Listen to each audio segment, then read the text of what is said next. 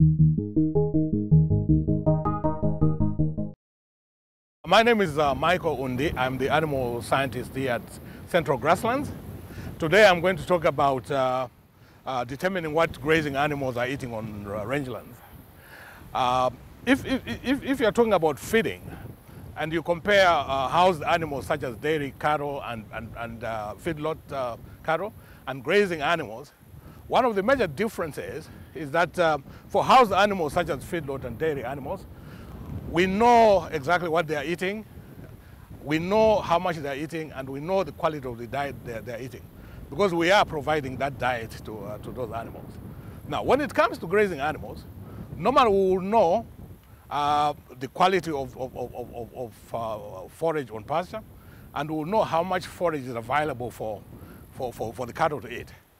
But what we don't know is we don't know how much they're eating on pasture. We don't know the diet that they're selecting on pasture, because it's very, the nature of grazing pastures is such that it's very difficult to obtain such information.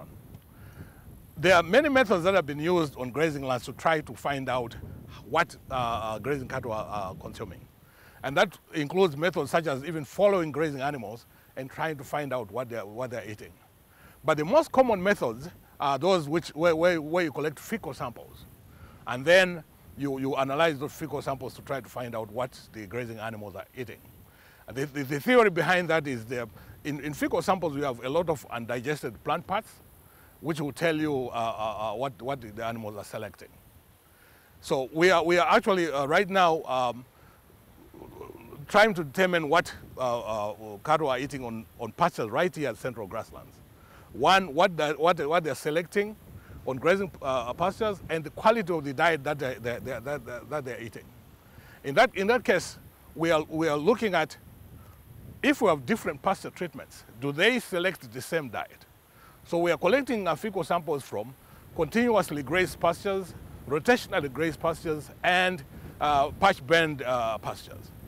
These are treatments that have been ongoing for a while here at Central Grasslands, and they are it's a multi-system study which is collecting a lot of data. So we just imposed our study right onto those systems. We are also collecting fecal samples at different times of the season, starting in early June into late May. So once we collect those fecal samples, we are using two methods to try to answer the question: what are these grazing cattle consuming at different times of the year? And we are using two methods. One is called fecal NRS profiling. This is simply just collecting the fecal samples and sending them for near-infrared analysis, and that will tell us the quality of diet that they're consuming. This is not a new technology. It's been going on for a while. And the nice thing with near-infrared profiling is you get your results very quickly because it's a very rapid method. And also, the method is becoming more and more accurate as more samples are going into the equations. To try to find out what the animals are selecting when they're grazing, we're using a newer methodology, which is called fecal DNA barcoding.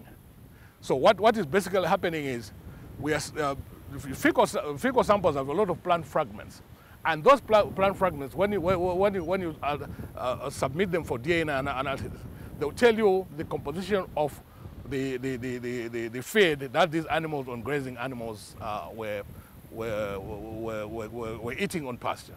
This is a pretty new method, I think, in the last 20 years or so, but it's becoming very popular because it will tell us the composition of the forages that the animals are eating when they're grazing. So that is very important. And also, this method also has been used a lot now in the last 20 years, even for wildlife, to try to find out what wildlife are eating when they're grazing out in the forest. So these are the two methods that we're using. So far, we have collected samples in two sessions, in early June and mid-July. We are going to collect some in August and in September.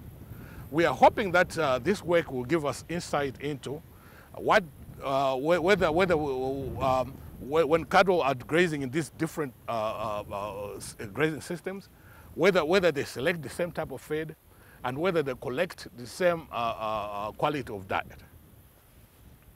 Thanks.